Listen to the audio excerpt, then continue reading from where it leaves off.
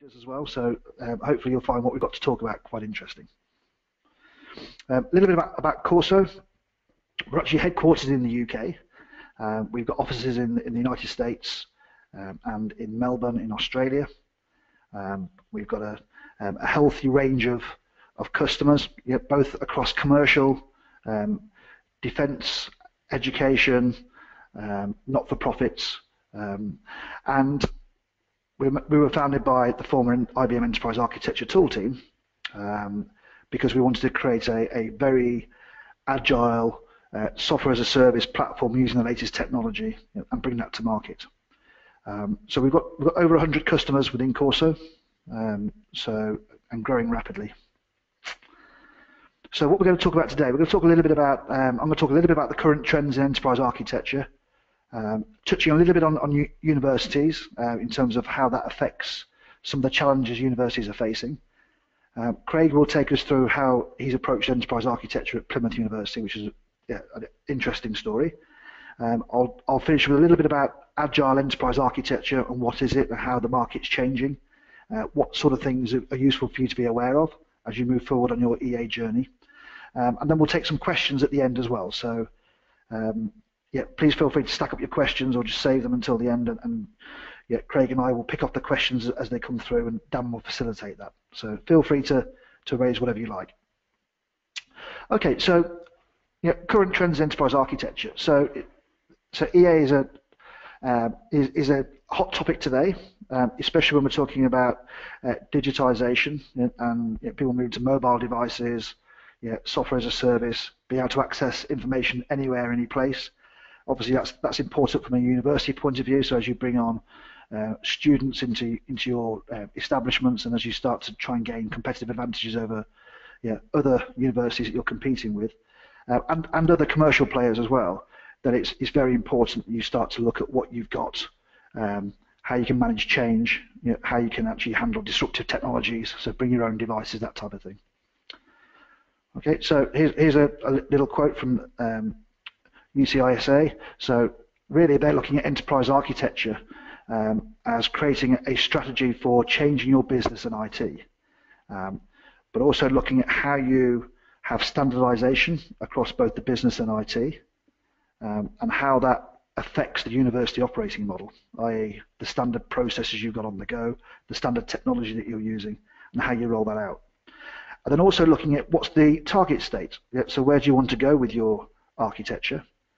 How does that affect your ability as a university to deliver core activities, both educational and research?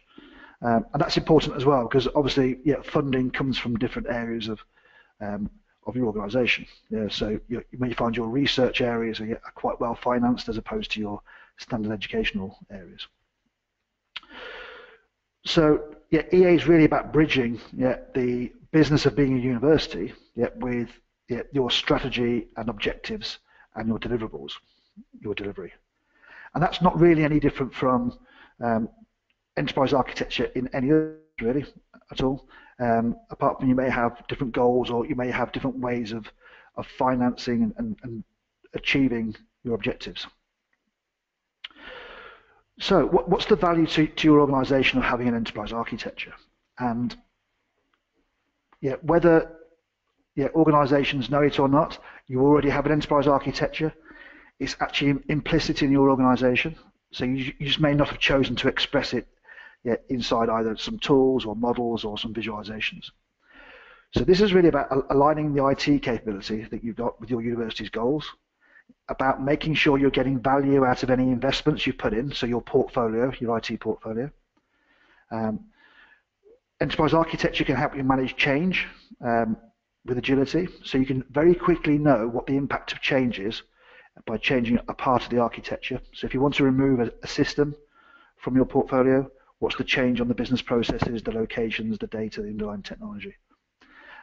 If you want to change location, relocate some aspects of your university, what does that mean for the rest of the locations, technology, processes, capabilities? It's about making sure that you're really understanding how you're efficient from an organizational perspective. So what people you've got, what roles they've got, what skills they've got, and how to apply those to the business. and making sure you've got efficiency in your IT operations. So looking for bottlenecks, looking for reusable processes, doing things in a leaner way.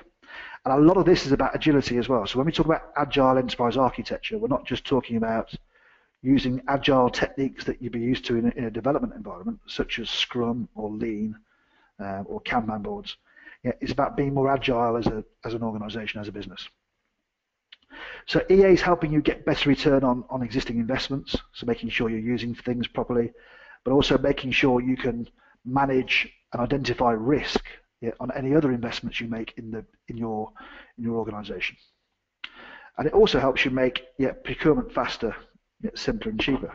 And again, especially in today's world where any department could buy any software on a SaaS budget, or even use open source and free technology. It's important that you're able to actually procure systems within the landscape of what you're trying to achieve as an organization. That has to come through the enterprise architecture. So what I was saying before is that EA is explicit in your business. You have capabilities, you have business processes, you have data, you have technology, you have locations, you have organizational units. It's whether you choose to make that explicit or not, so you can actually start to look at managing change. So people are on different journeys in their enterprise architecture. The majority of organizations we're talking to, and especially in the university sector, are in levels 1, 2, and 3. And what we mean by this is from Gartner, so it's a very well-respected EA maturity model. So when you look at level 1 over here, we're looking at the EA team being created initially, looking at plan development, planning technical deliverables. So really, you don't really have an existent or an enterprise architecture that's being visualized. Level 2 is reactive, so you're looking at governing what people do, training the team, making your stakeholders aware of enterprise architecture, creating initial deliverables. And level 3 is where we're looking at defining key metrics, using a tool in detail. You've got compliant projects that are adhering to enterprise architecture, so you're governing what's going on, putting standards out there. And then moving towards level 4 and 5, where you've got a repeatable enterprise architecture process. It's well known. You've got communication programs in place. You've got broad support across the organization. Right over to level 5, where the stakeholders' perceptions of what enterprise architecture is extremely high. You've tied in the goals, the targets, the drivers. It does drive change in the organization. Enterprise architecture is the place for the organization to go to get change. And the process of doing enterprise architecture is seen as a capability of the business. So when you build a business capability map of your organization, you'd see enterprise architecture in there as a defining business capability that's critical to the path of the business. So when we talk about EA maturity, most organizations, not just universities, most organizations are in level 1, 2, and 3. There's a few organizations level 4 and 5, but they're getting there. And enterprise architecture is having a resurgence in the past 2 to 3 years. It went through a bit of the doldrums 5 to 10 years ago in trying to prove its value. We're now seeing the value come through, and especially as people realize they need to do this type of thing to be able to respond to the types of change we're doing now in a digital world. So with that, I'm going to hand over to Craig so he can introduce himself. He's going to talk about how they're approaching enterprise architecture at Plymouth University. Thank you, Martin. Hello, everybody. Thank you for joining us today. My name is Craig Douglas. I am the Enterprise Architect at Plymouth University. I've been doing the role now for about 3 years, so we're still fairly new. But a little bit about Plymouth. We've been educating people for around 150 years, and this goes right back to our early maritime school days. We're a fair size. We have 27,000 students and 3,000 staff. And keeping on top of the demands for change can be quite a challenge, and this is where the drive for enterprise architectures come from. We have had a practice since 2012, so that's 4 years, and as I said, I've been doing it for 3. A small team, 2 enterprise architects, myself and an enterprise security architect, and 3 full-time technical architects who work wonders and do just about everything.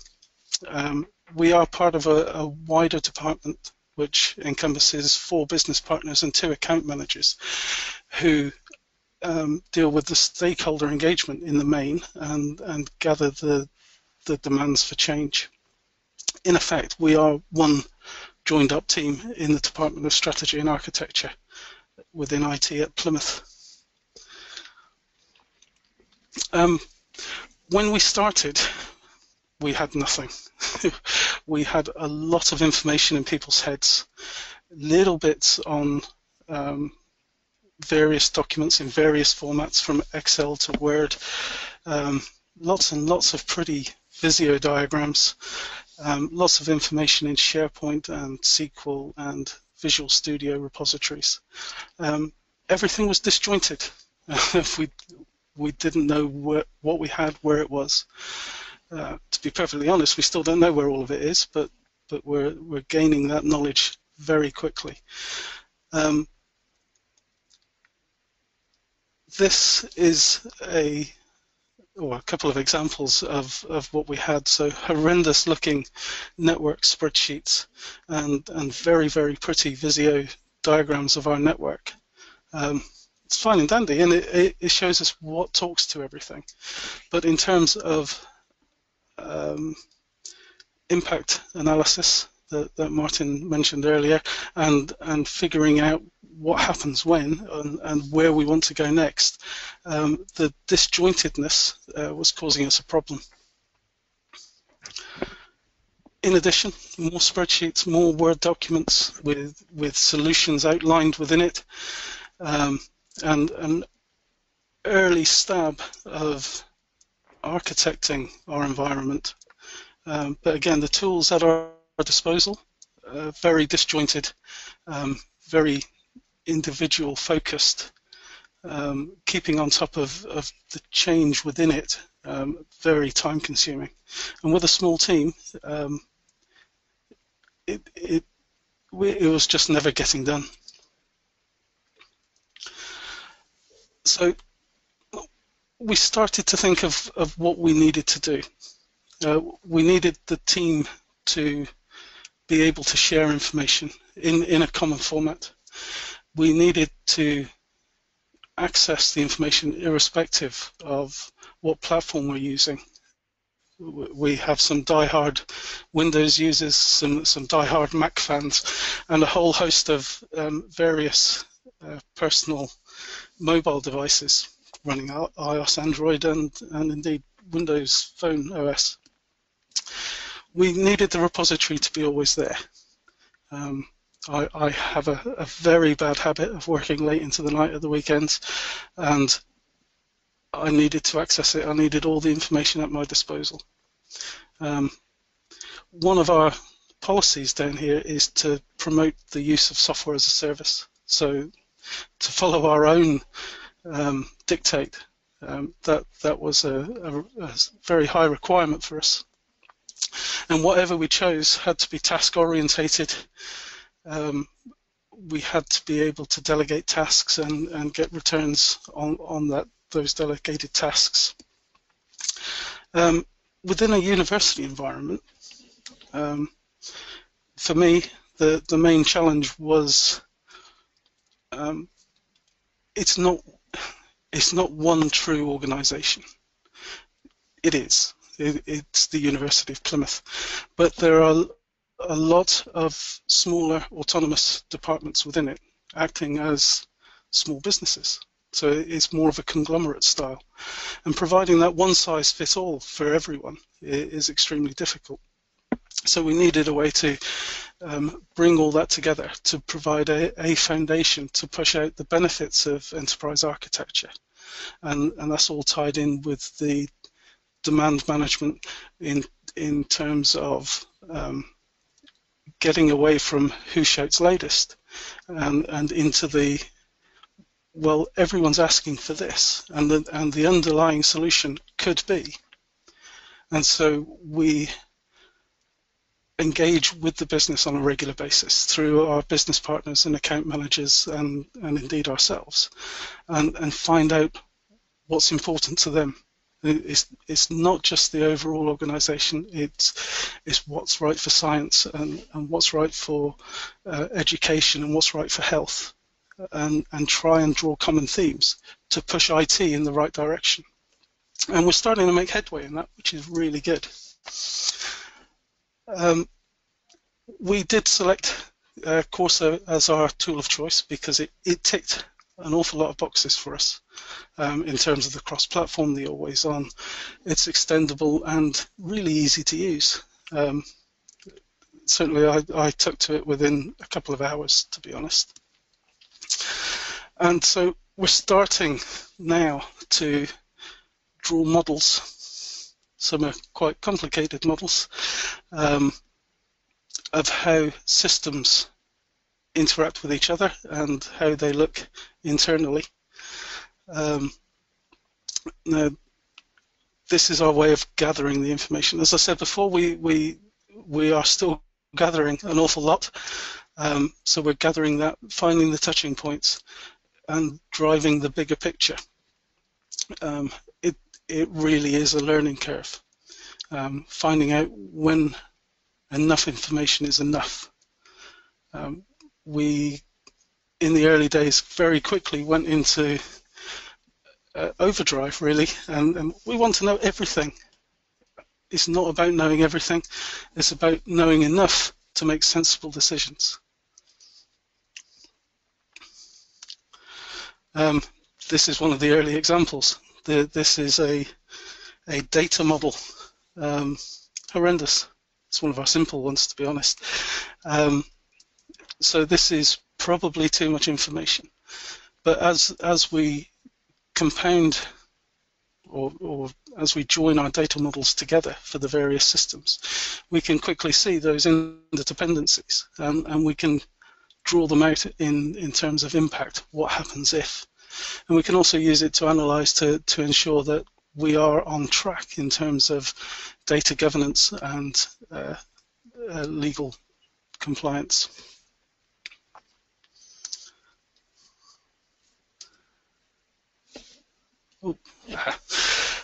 Now, all of this data is great, but the only people that really look at these drawings are architects. And the whole point of the enterprise architecture practice at Plymouth is to help inform key business decisions. And so what we produce needs to be meaningful to the business. Early on, we drew lovely, big, horrendous, blobby Archimate drawings and put it in front of the management team or other key stakeholders, and they say, great, what's that? No, don't understand it, go away. That's not good. So we learned early to produce the views that are meaningful. So what they were asking for were timelines. So on the screen there is 3 different timeline views we've produced for various things. And people start to understand and start to see those overlaps. Now, we tried a lot of different software to achieve this, but people are just starting to get this now. And of course, all of this is related back to the underlying data that we've captured. This, when we produced it, was a favorite. People like this radar style view. And so all the mappings on there are components within our system that we've defined and captured and have detail of and have timelines on. But people like it compartmentalized. So we have a few themes running, and the capabilities are mapped within. That has gained a great deal of favor over the last few years, and it's easy for us to do this now. And of course, the good old-fashioned bar chart. People understand them. And it's about that. It's about communicating in a way that people understand. All the data is there. We just need to expose it. And this is something we would have spent days, weeks, and months trying to produce using old-style tools. But now we can do it within a few clicks and get something to put in front of the IT director or senior stakeholders to say, look, this is the size of the problem. Now we recommend this, and they start to listen. And that's me. So it's back to Martin. Okay, yeah. So thanks, Craig. Yeah. So one of the things I'm going to do now is just take you briefly through some of the areas of agile EA, sort of relating back to what Craig's been talking about here, because Craig's pushing the boundaries a little bit. So and to thank Craig as well. Craig has been one of the early adopters of our software. So we've been out with the software for 2 years now. So a lot of the things we put in were really about agility and about how do you really use enterprise architecture, how do you collaborate, and how do you communicate. And a lot of it is about speed of implementation versus the ability to support that environment, but bringing it in a high area of usability. So tools have been weak before because of they've been non-standard. A lot of people are using Excel, PowerPoint, and Visio, okay, which may mean you get something that's very usable, but it's very hard to maintain in terms of an enterprise architecture tool set. So we're aiming to get a high speed of implementation, high usability, so it's adopted very quickly. And in terms of maturity, your architecture becomes mainstream in the organisation. And some of the things Craig was talked about there, in terms of be able to visualize information very quickly within a few clicks is very, very important. So you're doing as little work as possible. You've got information in one place. So how are we solving this with our platform? It works on, it's mobile, it works on any device, it's extremely engaging. We've gone through at least 3 user interfaces now on the tool within 2 years. We built technology we know we can change very quickly. We know we need to adapt it as moving forward. We're using Google Material Design as our theme on the way through. So buttons and icons, the way that we do things, should be very common. It uses things like Kanban boards, so you can have team views. And again, some of this is probably not applicable until you get a little bit mature in the organisation. But you can use the tool in any maturity. So you can do lightweight sketching in it, and it still saves in the repository. You can import from spreadsheets, etc. Okay, so we're supporting core EA disciplines. Okay, so one of the challenges for us is what is an architectural framework that can be usable across the whole organisation? And we put 2 inside the tool. We've got Archimate, and as Craig said, you show a complex Archimate model to an executive, you'll get thrown out the room. so what we try to do is also provide views on the underlying model information that make it accessible to executives and other stakeholders that may not be interested in the detail. So we've got things like pivot tables and roll-ups and charts, etc., as well as some very simple diagrammatic views as well. Supporting all the core EA disciplines, so business capabilities. One thing, again, Craig touched on was demand generation, so managing demand in the organisation. We've got an innovation management piece inside our platform. So you can actually go out and do surveys and run campaigns, and capture information from different stakeholders and different groups and different communities into the platform and start to manage that information in one place. So again, one single source of truth. Business processes, applications, data and technology architecture are all available. And then what we've also got there is pure SaaS. It's completely customizable. So we do have people using our tool to do different things, not just EA. We've had people customize our tool to do product management, manage agile development projects, because you can add your own types of objects into the platform and use them on Kanbans, for example, within a team. Native support for Archimate and TOGAF I've mentioned. We've also got high collaboration, so we've got role-based access. So if you've got private information that you only want a certain set of people to see in your architecture, then you can create a community, a team of people that can only access that information. That information is only accessible to those team members, which is great because how many times do you have to manage a Google Doc or a Word document or a PowerPoint and put protection on it? It becomes impossible once you start working with large sets of disparate data.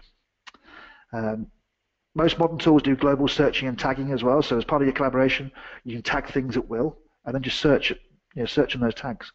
So you can do sort of informal architecture, if you like. And then, as I mentioned, innovation, managing demand, managing campaigns, be able to produce publications. So you don't have to be an expert in writing Word templates to get documentation out of the tool. You can just put things into a PDF. And we've got a lot of basics in place. So we can integrate with LDAP, and we've got an Active Directory server running where you can come and test out Active Directory and play with it, that type of thing. So we manage large sets of users. We also have different licensing models as well. Okay, so that's one thing you have to understand quite clearly up front when you plan out an EA initiative and when you plan out tooling, is what types of users have you got? Because not everybody is going to be a full-blown architect. So you've seen in Craig's team, he's got two full-time enterprise architects, 3 technical architects. Okay, and those people are going to probably be using a tool every day. But then you've got other stakeholders that are interested in reviewing what you've done. So maybe you've got application owners. So what we have on the platform is the ability to have users, collaborators, people that are just doing reviews. They can come in, they can review an asset, they can tag it, they can put their comments on it, they can be part of the email notification system, and you're collaborating with them. And you're actually now, if you think about that maturity model, you're now making your EA mature, you're now making it a fundamental part of the fabric of the organization. And then we've got an API. So if you want to plug it into different tool sets or you want to work with different tools, we've got an open API using REST, so you can get your information in and out. So what we're doing here is we're managing the overall process. The information inside the repository is consistent. So we've got standards and the standard notation in here. If you're using other tools, so if you're using single tool environments like Archie, then there is the ability to bring Archie models directly into the tool using the Open Group Exchange format. So Corso were one of 3 companies, along with the Open Group and Archie, to put the interchange standard together for Archimate. So again, you can use Archie with our tool and just bring those models in. Everything's in one place. So you don't need to go and redo a whole set of PowerPoints if you change some underlying times or date attributes on your delivery models. Those roadmaps refresh automatically. And again, going back to Craig, what Craig said there, a big part of this is analytics, heat maps, and roadmaps. So providing what-if analysis. So again, if I change something in the architecture, what's the impact on the rest of the organization? And I'll show you a slide that gives you an idea of what that means. But overall, you've got a single place to hold all your architectural information. It's a single source of truth. You change it in one place, and you're managing it in one place. And if you think about it, the amount of intellectual property, and the amount of intellectual capital, that you're describing in your enterprise architecture,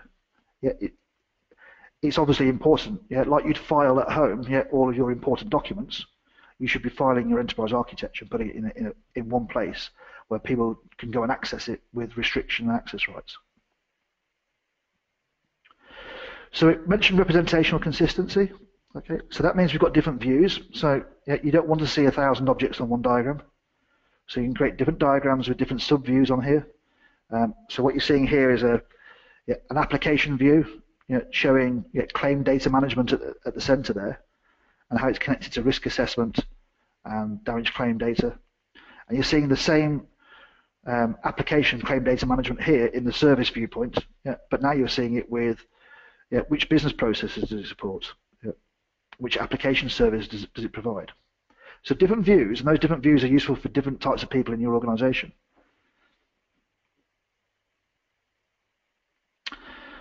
Okay, we're importing on here. So again, yeah, bringing in that office information, yeah, you need to start gathering information from within the organisation. So your first port of call on here, yeah, is to start looking at an inventory of what you've got.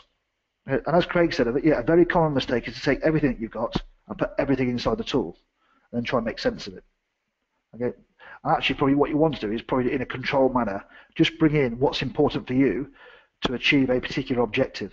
So if your objective is to cut down your application costs in your application portfolio for this year, just start looking at applications and business capabilities. Yeah, just do what you need and bring in what you need. But we can bring in from Visio, spreadsheets, yeah, and the open group, yeah, Exchange file format, as I mentioned already. So diagrams are obviously, yeah, as part of an enterprise architect, yeah, a visual representation, yeah, is very important. Okay, so again, there's about 30 different views in here, but you have got the option of building your own views in the repository as well. So you can create your own diagram sets. So if you've got somebody that, for example, an IT director that understands business capability and applications, that may not necessarily be an Archimate or TOCAF viewpoint, but you can certainly build the viewpoint so that the diagram, yeah, only presents to you capabilities and applications. And that customizability, the ability to change different views for different users, is an important aspect of enterprise architecture. You want to also manage teams. Okay, so you can have what we call Kanban boards. These are like having the post-it notes of work that you're carrying out. Now, if you start to apply the concept of a Kanban board, which is basically having stages and being able to move work between different stages, and in this example here, we're showing things we parked, things we're going to do, things we're doing, and then things we've completed or done. If you start to apply that to architectural assets, it starts to make a lot of sense.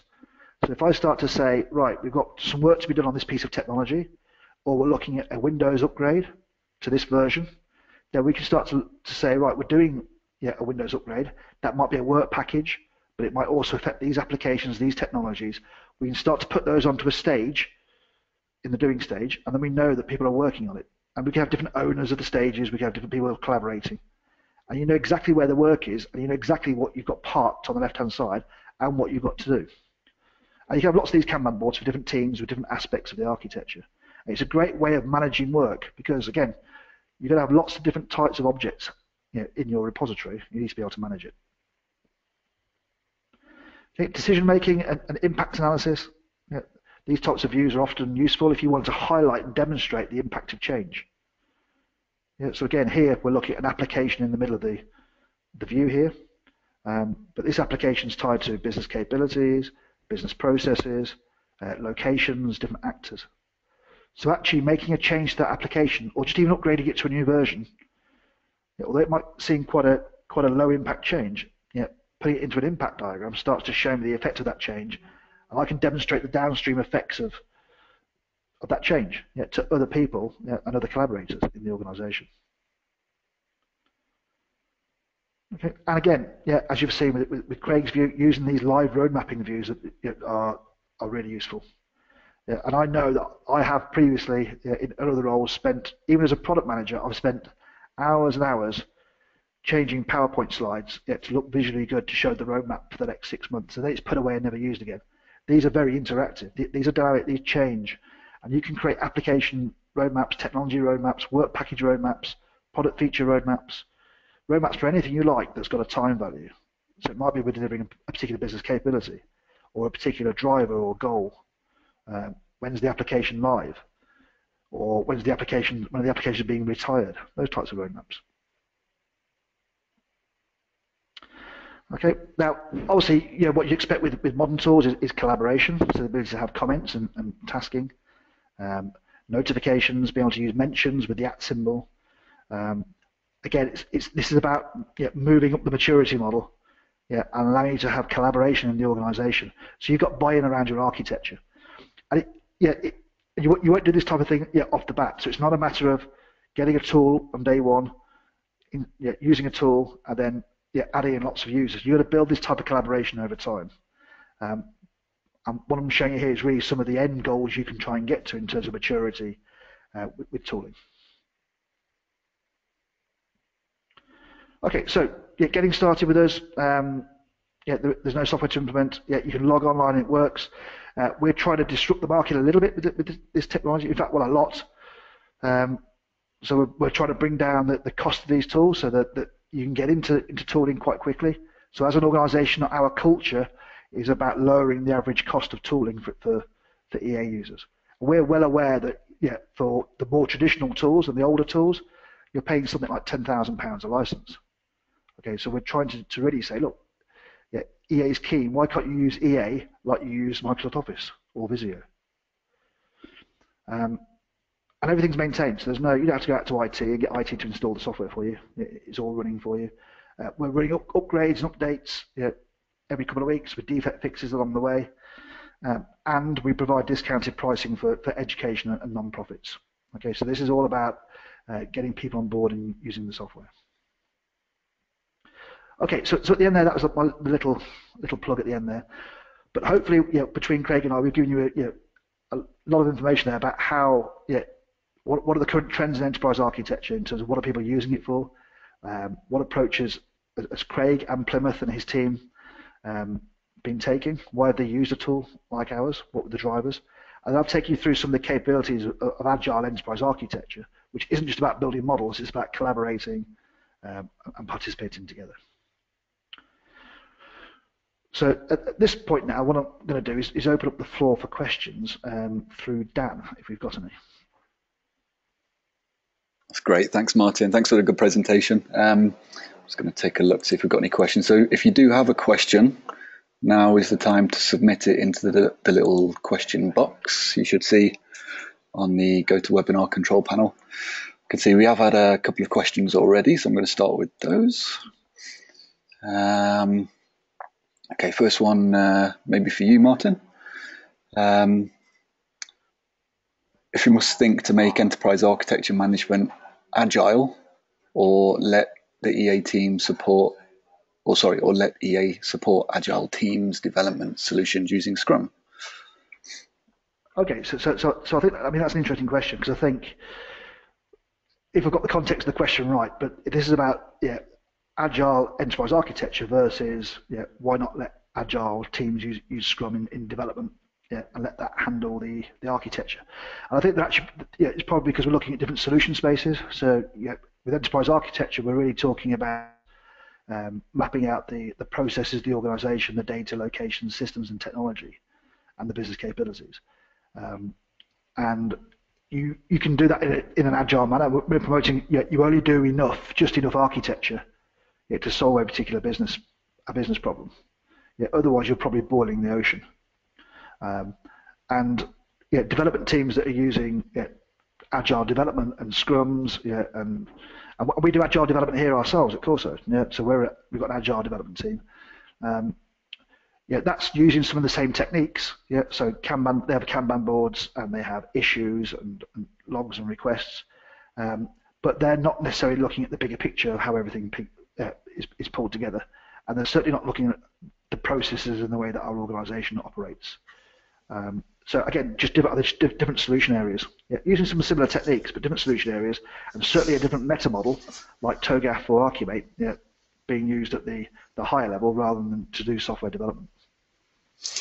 So, if I may, we at Plymouth have agile teams in our development area, very good agile teams, and they develop very quickly.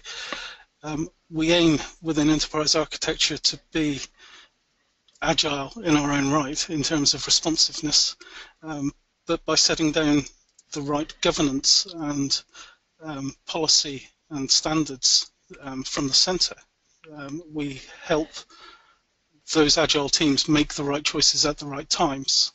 And in that, it's about the collaboration. So if there's a case of uncertainty, check with the architecture teams and crack on and develop the way you always have. But we're putting frameworks in place to allow that to happen. So it is that collaboration across teams, across departments, all pushing towards the same goal. That's interesting, Craig. So would you have you thought about letting your development teams collaborate as part of the architecture? We have. They're not quite ready to take it on board yet, is the steer that I'm getting. But we tend to put one of our technical architects with those teams to bounce ideas off. And certainly they go to project stand-ups and are available for consultation. So where the teams themselves are uncertain, they have the skills of the architect there at their disposal. And yeah, ultimately, yes, I'd like them to delve in and be part of the bigger environment, if you like. But we're not there yet. Okay. That's great, thanks. Let me look here. So another question. Can you describe how Corso can be used to evaluate multiple alternative future states? Okay.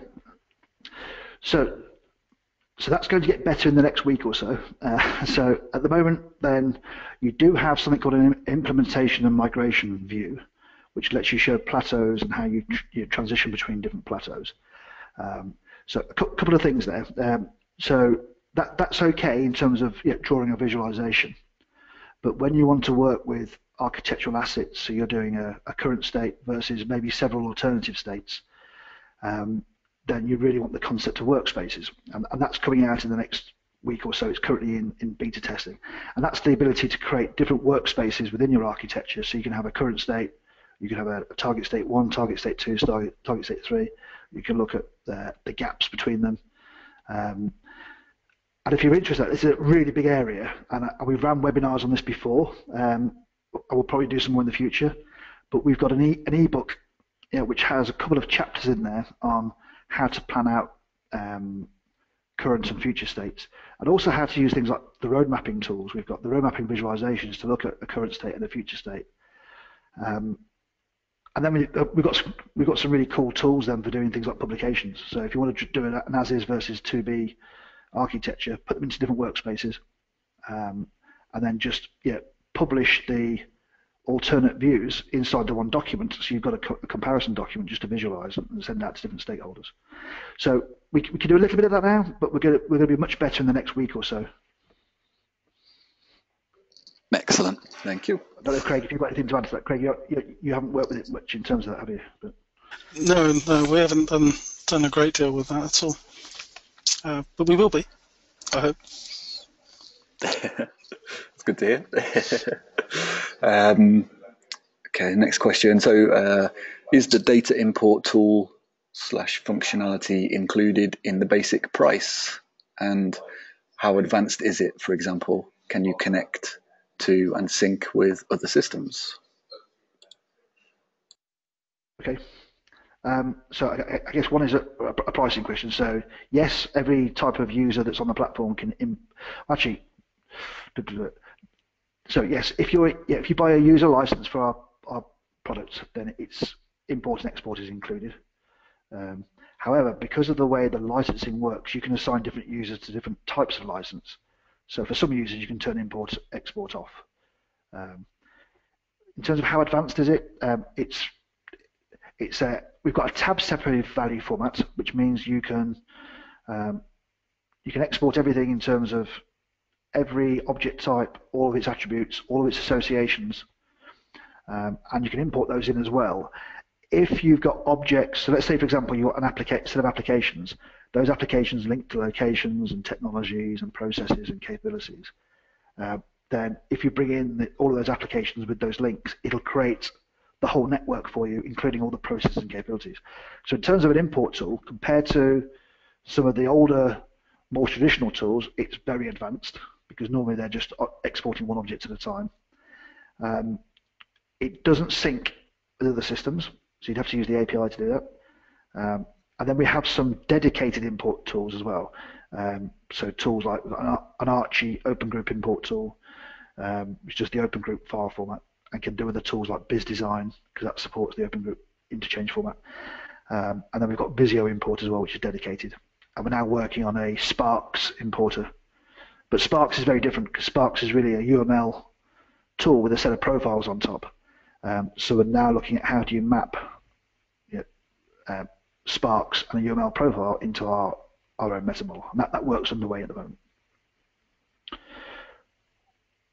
So, Craig, I don't know, did you use any of the import tools? Like TSV? We use the flat file spreadsheet TSV importer. That works really well.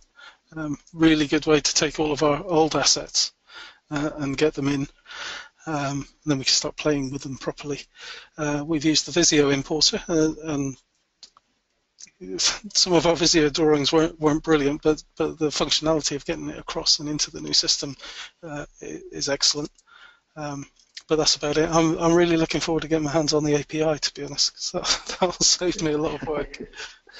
Yeah, so the API is interesting. So the API is brand new for us. We've got our first couple of customers that have been using it, and in fact, after this call, I've got one of our customers demonstrating back to myself and our development team of how they've integrated Microsoft Power BI with our information and our data via REST. So that'd be interesting.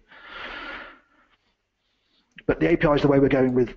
So the API is the way we're going with all data in and out of the tool. We've also been playing with linking into some other tools. Primarily, one of them is called Zapier, Z-A-P-I-E-R. So we've been playing with that, and we managed to get information going between our tool and Jira. We've been using things like different types of personal Kanban boards, and moving information between different iPhone Kanban boards and all sorts of wonderful things using that tool. Okay, excellent. Thanks for that. So another question, I think this one's for you, Craig, and maybe follows on a little bit from what we were just talking about. So how did Plymouth go about adopting and migrating to the tool? I guess we were lucky, really, because all of our existing data was in such disparate systems. We didn't have a great deal of trouble or need to import vast amounts all at one time. But we did evaluate various other offerings, and for one reason or another, they didn't tick the boxes that we needed.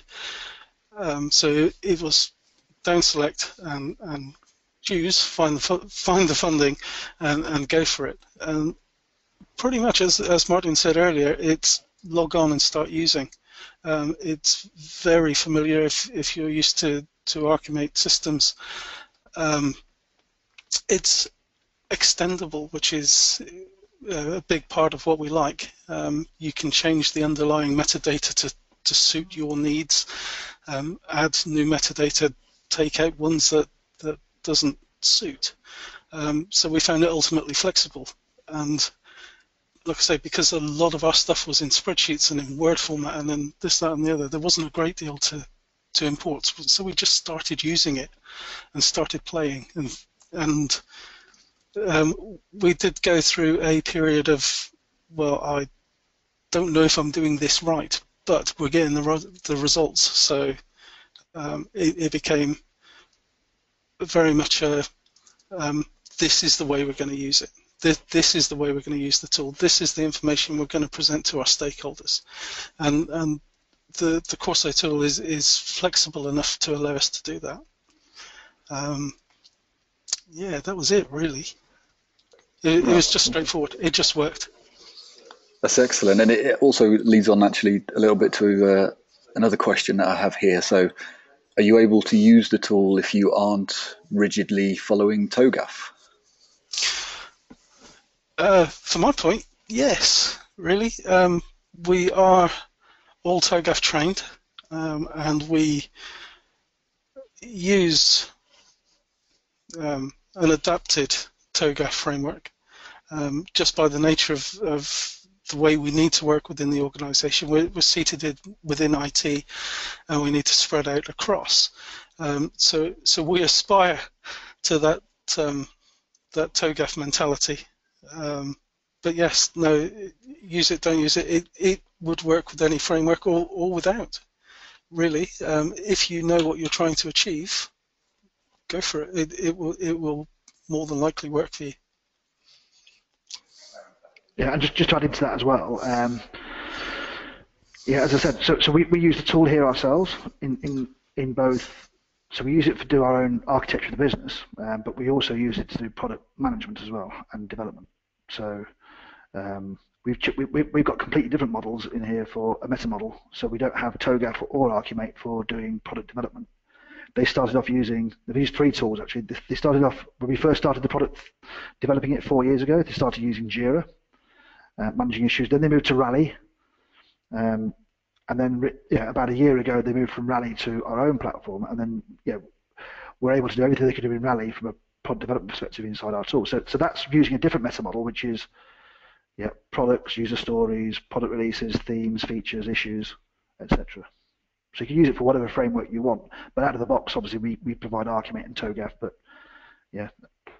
as Craig said, you can customize it and tone it down in terms of maturity. Mm-hmm. Okay, makes sense.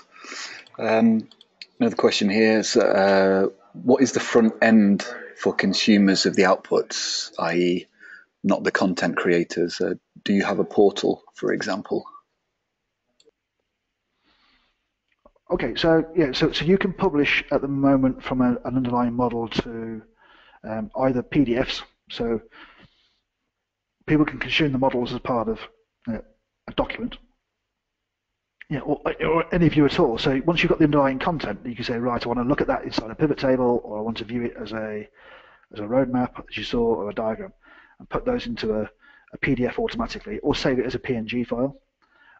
Or you can collaborate around the model itself, but also you can just add people in to review the form as well. So when you're looking at an object, you can add in reviewers to come and comment about the object itself, or you can even publish to a URL on the web, which is effectively like a portal, and basically build a document or a web page view from the underlying views, which is consumable by different stakeholders.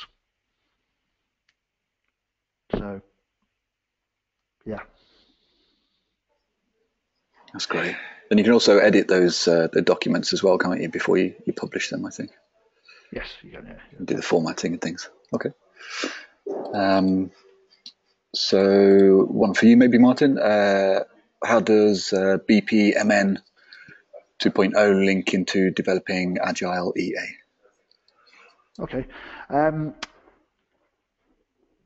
So there's BPMN, and this gets interesting because, as I mentioned at the beginning, so I was one of the original authors of BPMN. So I worked on BPMN 1, and BPMN 1 was a lot simpler than BPMN 2, and 1.1. So BPMN does link into, and you can link it into Archimate and TOGAF.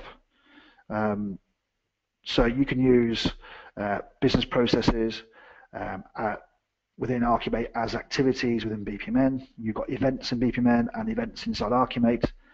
So from an underlying model perspective, it's the same. Event sequences, processes, gateways are the same as events, processes, junctions in Archimate. So the actual semantic meaning of the model is the same. It's when you start to layer on other BPMN 2 advanced aspects that your model becomes different. So we don't support at the moment BPMN 2 inside our tool, and again, that is something we're developing at the moment. We've got developers working on that now.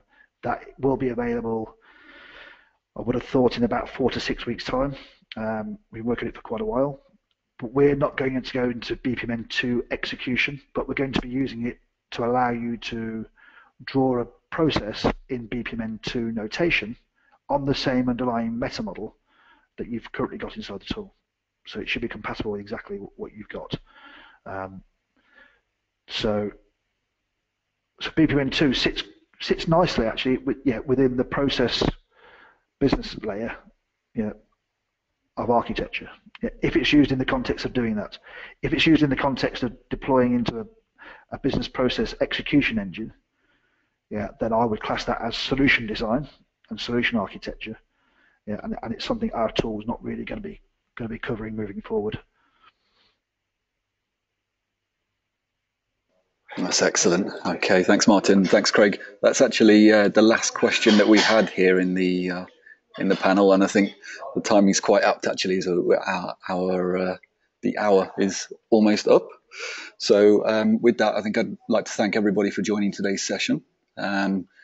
please take the time. There's a couple of links there you can see on the screen. Visit the Corso website. Do take a look at the Plymouth EA blog. Very interesting stuff on there. Follow us on LinkedIn. Again, I'd like to thank Martin and Craig for the good Q&A and also the presentations today. And I hope to see everybody on another webinar in the future. So thanks and have a good afternoon. Thank you. Thank you.